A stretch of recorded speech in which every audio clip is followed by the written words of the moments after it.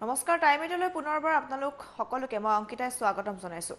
আৰু এইবাৰ আপোনালোকক এটা দৃশ্য দেখুৱাব বিচাৰিছোঁ যিটো দৃশ্য দেখিলে আপোনালোক আচৰিত হ'ব আপোনালোকে ভাবিবলৈ বাধ্য হ'ব যে কিয় সেই ব্যক্তিগৰাকীক এইদৰে লৈ যোৱা হৈছে চাই লওক এই দৃশ্যটো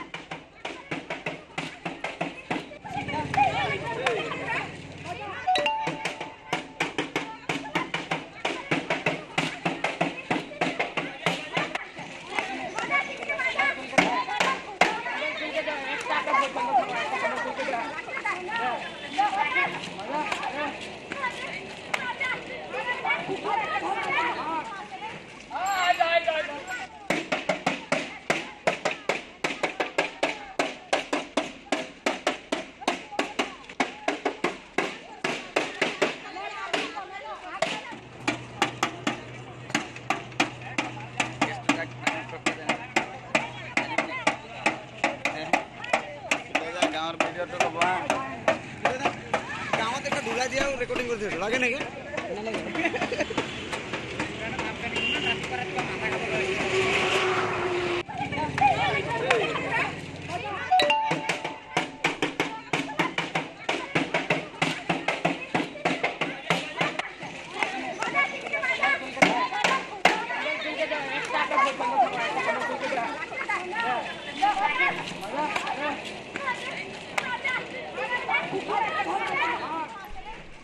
আৰু এই দৃশ্য আপোনালোকক আমি দেখুৱালো এই দৃশ্য হৈছে নগাঁৱৰ কঠিয়াতলিৰ আৰু এইগৰাকী ব্যক্তি যিগৰাকী ব্যক্তিৰ চেণ্ডেলৰ মালা পিন্ধোৱা হৈছে আৰু তাৰ পাছত যিসকল লোক আছে তেওঁলোকে সেই ব্যক্তিগৰাকীক লৈ গৈছে ৰাস্তাৰ মাজেৰে আৰু তেওঁলোকে বিভিন্ন ঢাক ঢোল বজাই সেই ব্যক্তিগৰাকীক লৈ গৈছে কাৰণ তেওঁৰ অপৰাধটো হৈছে ধৰ্ষণ আৰু এগৰাকী কণমানিক ধৰ্ষণ কৰিছে নিজৰ ভতিজাকক ধৰ্ষণ কৰিছে এগৰাকী ব্যক্তিয়ে আৰু তাৰ পাছত সেই লম্পটটোক যিসকল স্থানীয় লোক আছে তেওঁলোকে ধৰা পেলাবলৈ সক্ষম হ'ল আৰু তাৰ পাছত এই শাস্তি বিহিলে স্থানীয় ৰাইজে আমি আপোনালোকক সেই দৃশ্যাংশ দেখুৱাইছোঁ লপা থপা দিছে ডিঙিত চেণ্ডেলৰ মালা পিন্ধাইছে আৰু তাৰ পাছত সেই ধৰ্ষণকাৰীক এইদৰে শাস্তি প্ৰদান কৰা পৰিলক্ষিত হৈছে আৰু পদপথৰ মাজেৰে সেই লম্পটটোক লৈ যোৱা হৈছে আৰু সকলোৱে যিসমূহ সেই অঞ্চলটোৰ ৰাইজ আছিল সকলোৱে সেই লম্পটটোক এইদৰে চেণ্ডেলৰ মালা পিন্ধাই ৰাস্তাৰে লৈ যোৱা পৰিলক্ষিত হৈছে সকলোকে চিনাকি কৰাই দিছে যে এইজন হৈছে ধৰ্ষণকাৰী নিজৰ ভতিজাকক ধৰ্ষণ কৰিছিল আৰু তাৰ পাছত আৰক্ষীয়ে হাতলতে আৰক্ষী নহয় যিসকল স্থানীয় লোক আছে তেওঁলোকে হাতলতে ধৰা পেলাবলৈ সক্ষম হ'ল আমি পুনৰ দেখুৱাইছোঁ আপোনালোকক সেই দৃশ্যাংশ গাঁৱত একটা ঢোলা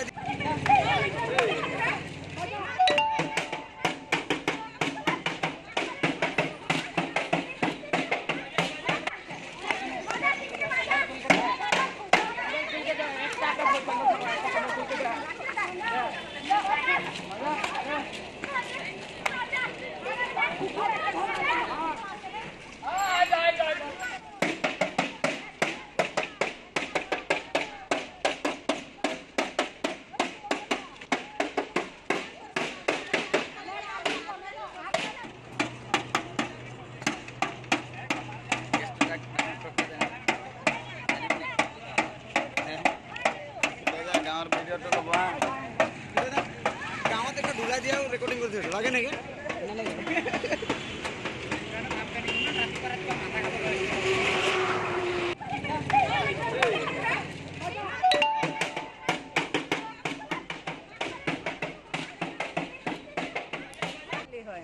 ভতিজা ছোৱালী হয় তাই মানে গাঁৱত এখন পূজা হৈছিলে এই পূজা হৈ আছিলে তেতিয়া মানে এখন গামোচা মানে তাৰ পেহীয়ে লৈছিলে পেহীয়েকে লৈ পেলাই ঘৰত এৰি থলে গামোচাখন আনি নিদিলে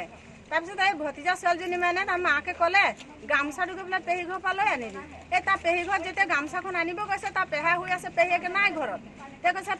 পেহী ক'ত গ'ল বুলি কৈছে কৈছে তোমাৰ পেহী নাই নহয় ঘৰত কৈছে আপুনি কিয় হৈ আছে বোলে মোৰ প্ৰেছাৰ উঠিছে তাৰ প্ৰেছাৰ উঠিছে বুলি কওঁতে তেতিয়া সি ক'লে যে মোক প্ৰেছাৰ আছে মা বোলে মোক ভাত অকণ দেচোন বোলে খাবৰ কাৰণে পানী দে এই ছোৱালীজনী ভাত দিছে পানী দিছে ভাত আৰু পানী দিয়াৰ পিছত তাক কৈছে আপুনি পেহা ভাতটো পানীটো খাই পেলাই আপুনি পালেঙত শুব লাগে তলত শুব নালাগে প্ৰেছাৰ থকা মানুহ ছোৱালীজনী পেহাকক কৈছে তেতিয়া সি কৈছে পেহা মই যাওঁ বোলে গামোচাখন ক'ত আছে এই গামোচাখন বোলে আলনাত আছে বুলি ক'লে এই গামোচাখন যেতিয়া আনিব কৈছে তেতিয়া সেই ছোৱালীজনীকে মানে ৰেপ কেছ সি কৰিছে জানেনে এই বাবলা গুচাই এনেকুৱা নায়ক বাবলা ঘৰ কোন জায়গা ঘৰ কোন জায়গা এই আমাৰ মুদা বস্তি হয় আৰু সেই লম্পটটোৰ নাম হৈছে বাবলা নায়ক আৰু সেই সমগ্ৰ ঘটনা সংঘটিত হ'ল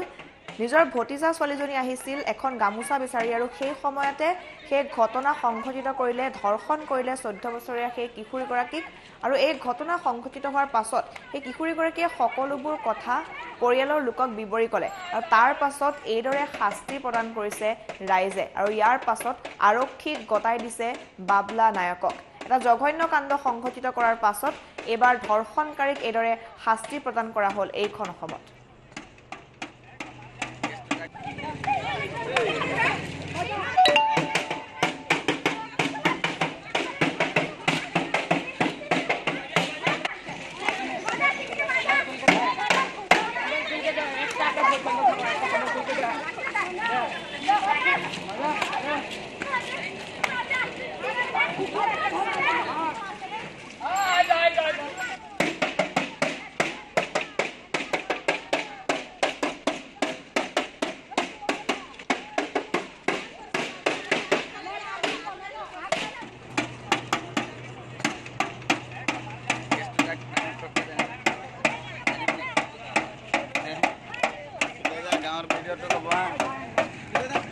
গাঁৱত একটা ডুলাই দিয়াও ৰেকৰ্ডিং কৰতে লাগে নাকি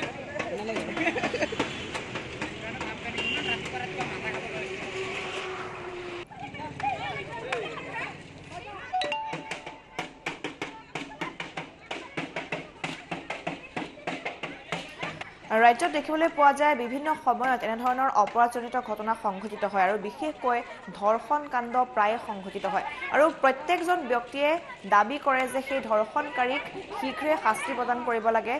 যি জঘন্য কাণ্ড তেওঁলোকে সংঘটিত কৰে আৰু তেনে লোকক অতি বেয়াকৈ আচলতে শাস্তি প্ৰদান কৰিব লাগে কিন্তু এইবাৰ দেখিবলৈ পোৱা গ'ল যিসকল ৰাইজ আছিল কঠিয়াতলিৰ সেই ৰাইজ ওলাই আহিল ধৰ্ষণকাৰীক এইদৰে শাস্তি প্ৰদান কৰা পৰিলক্ষিত হ'ল প্ৰত্যেকগৰাকী ব্যক্তিৰ বিচাৰে যে এনে ঘটনা কাৰো লগত নহওক কিন্তু ধৰ্ষণকাৰীক যাতে উচিত শাস্তি দিয়া হয় তাৰ বাবে সকলোৱে আশা কৰে আৰু এই লম্পটটোক ইতিমধ্যে বাবলা নায়ক যি লম্পটটো তাক আৰক্ষীয়ে লৈ গৈছে আৰু আৰক্ষীক গতাই দিয়াৰ পাছত এতিয়া আৰক্ষীয়ে শাস্তি বিহিব সেই ধৰ্ষণকাৰী লম্পটটোক